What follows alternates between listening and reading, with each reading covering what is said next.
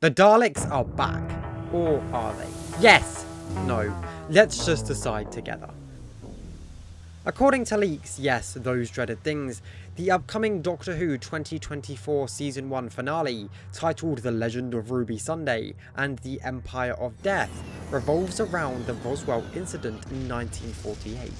For those not in the know, this incident is basically the main first public scandal with a UFO crash supposedly happening in the New Mexico desert.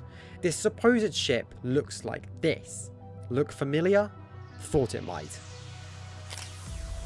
So, the leak states that the Daleks crashed their ship in the New Mexico desert, fleeing from a great danger in the far future. However, with the Earth not yet being useful to them technology-wise, they plan to open a portal into the future, using an artifact unit collected from the site and stored in their London base. I know this video is more leak-based, but stay with me here. Before Destination Skaro was announced, leaks surrounding it were saying that a Children in Need special was in the works for Doctor Who, involving the villain behind Ruby's origins. We then of course learn that the villains of the minisode are the Daleks, and I guess more specifically Davros.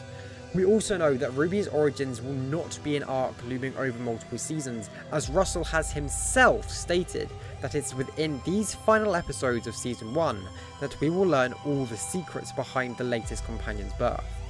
To further cement this theory, video leaks from the Season 1 finale had crew shouting "Here come the Daleks" as they directed extras to run distressed around the streets of London.